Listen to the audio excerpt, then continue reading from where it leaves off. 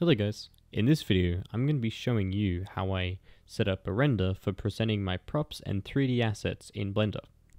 This is a very important step and if overlooked can put your hours of hard work to waste. I'll be showing you camera settings, lighting, rendering settings and post-processing. This will be a bit different from some of my other videos and is not a complete tutorial. So anyway, let's get started. I'm going to start by opening up a new scene. I'm going to get rid of this default cube and append a earlier model that I've made. So first I'd like to set up my camera. So I'm going to go into it and line it up. The resolution, so I like to, for this particular object, it'll fit quite nicely into a square. So I'm going to go for 2048 by 2048. Oh, there we go. I don't know what was happening there.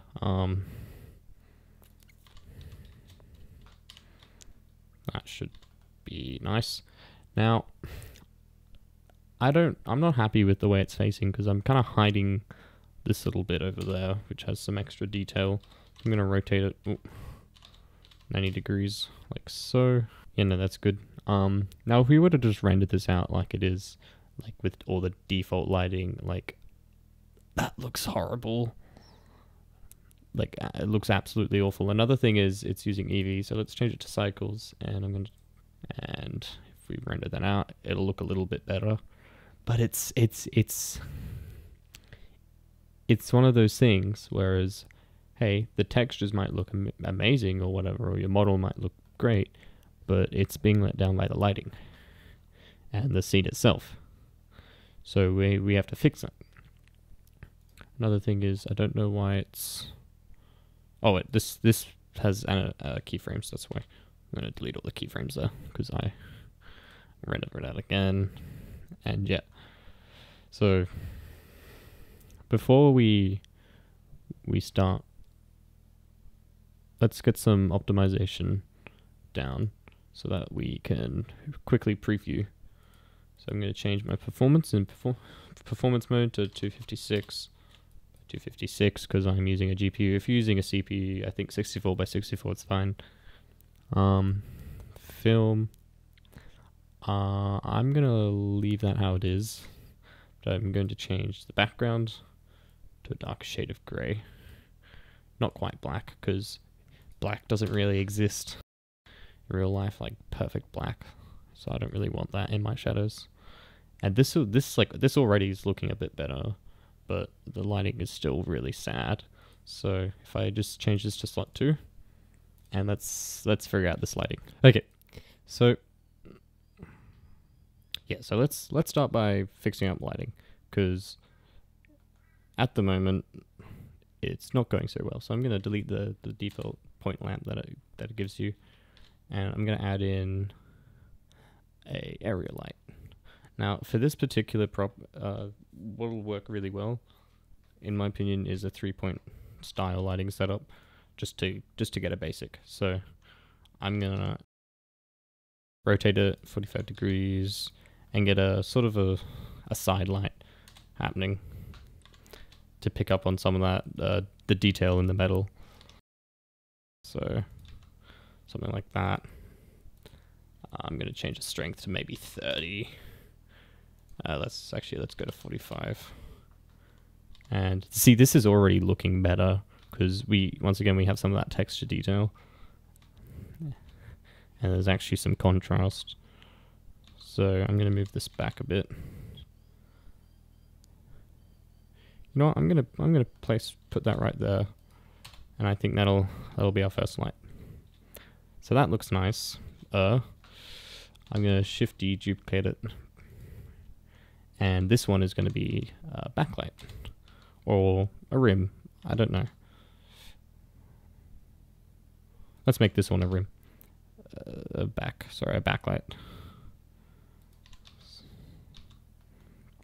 So I'm going to rotate it and make it a bit less of an angle. Now if we hide it, you can see the difference that's making. It's adding a bit more sort of fill to this area. And then finally we're going to add a bit of a fill light to these really dark shadows here.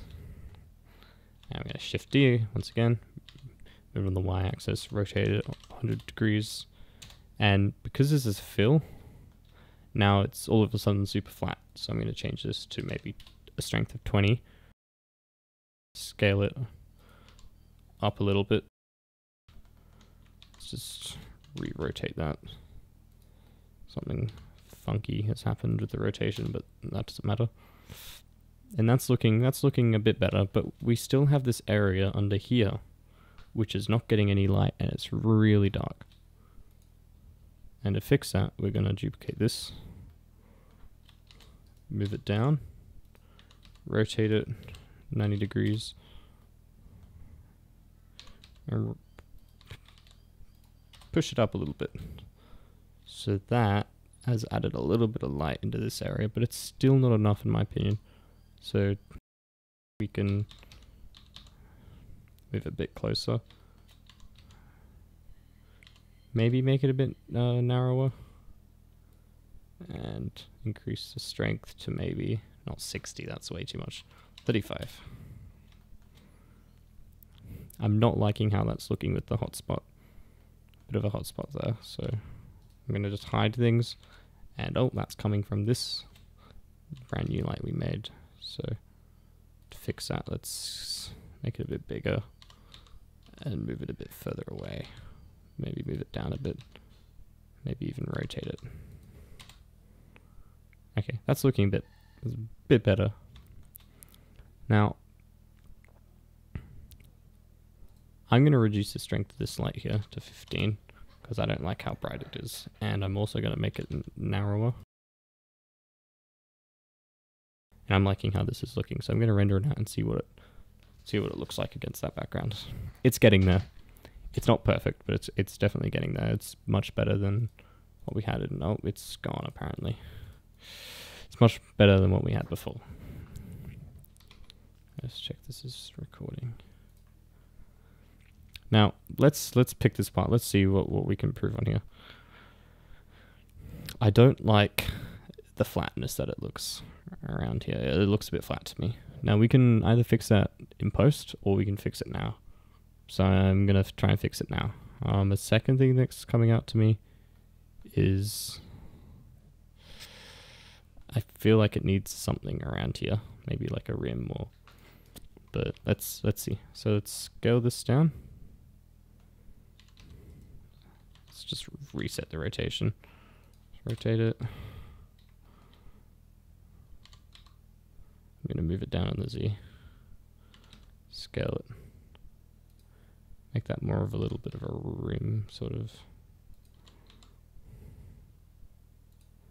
And then I'm going to duplicate it. Oh, sorry. I'm going to duplicate it. And rotate it. Instead of it being there, we're going to put it around here and change it to maybe 20. That might be a little bit might not be enough, so might have to scale it again, move it down again, and change it to, I don't know, 10. That's a bit much. 5. That might be okay. That could work. And let's render it out. That's looking better. I like this. Material wise, we're not going to focus on that. I think this is still a little bit dark because it's a product render, or it's a prop render. We don't want it to be so grungy looking. So I'm going to make that a bit wider and taller. Increase the strength to be more of a fill. Bit of a fill in that area. Heck, it might even could work if we whoops, sorry. Could work if we point it down.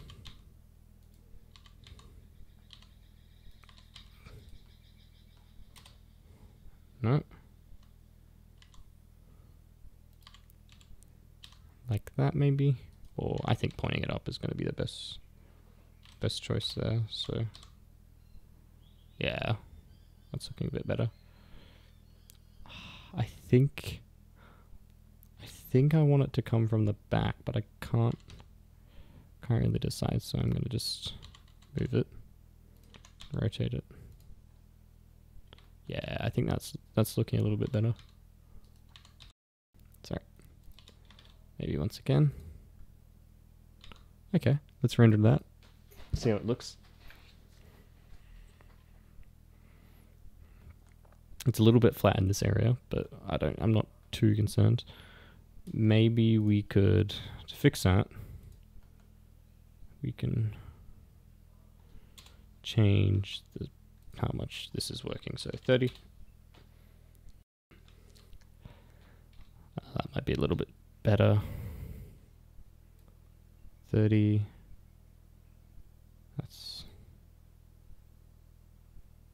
Yeah, I think that's nice. And then hide it, see how it looks. No, this light is doing a lot of the work here, so let's pop it down to 30. Oh, 35 maybe. And I think that's starting to look good. Now we have a lot of lights happening. Like this is yeah, a bit crazy, but that's fine. You can have that. I'm gonna scale this up. I'm gonna scale it on the Z. Maybe make this 120.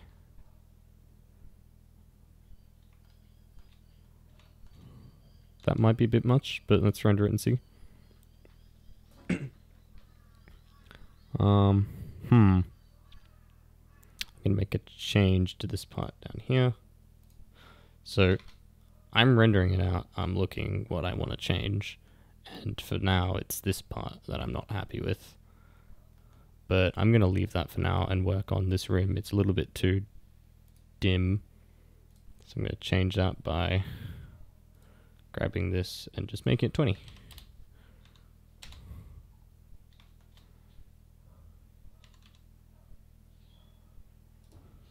Maybe I want to scale it down a bit so it's a bit harsher. And then this one here is really working off this one. So I might make this 10. Well, that might be a bit much, but I might make it 5 and then scale it down like that. I'm happy with how this is looking. I'm gonna bump this up a bit to maybe 100 and render it out, F12.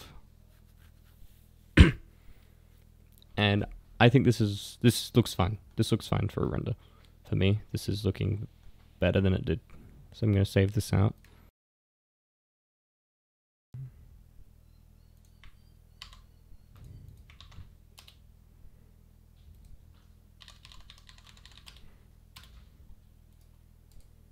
Real quick while I'm out, I'm going to save this project file.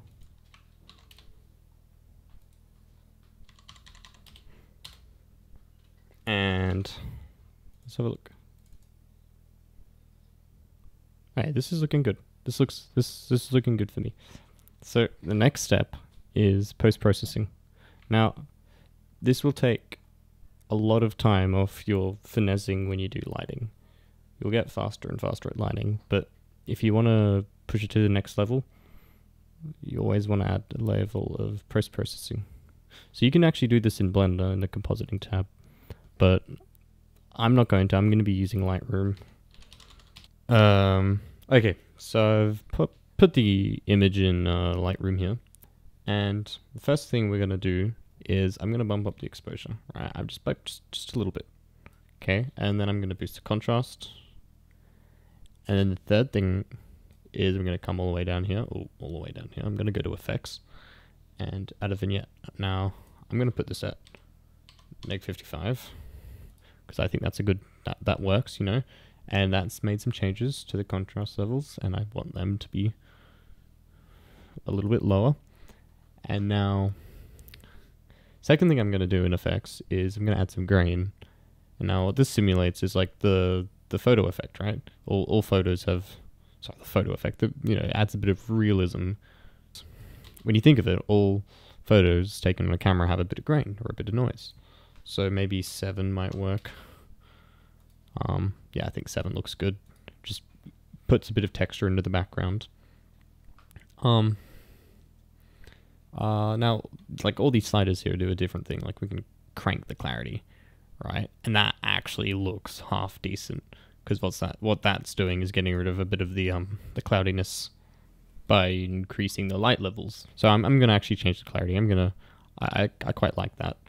Maybe 40 works, which is quite a bit, but that's nice. Now the other thing I'm gonna do is see this sort of loss of detail, because it's almost overexposed. I mean, it's not, but it's very, very flat, right? We can actually fix that in Lightroom, which we will. So what I'm going to do is, in color, I'm going to go to this color, which is the orange, and I'm going to turn down the luminance. And what this has done is it's brought a lot of the detail back into this little part of the model here. Oh, and before I continue, there is a bit of noise.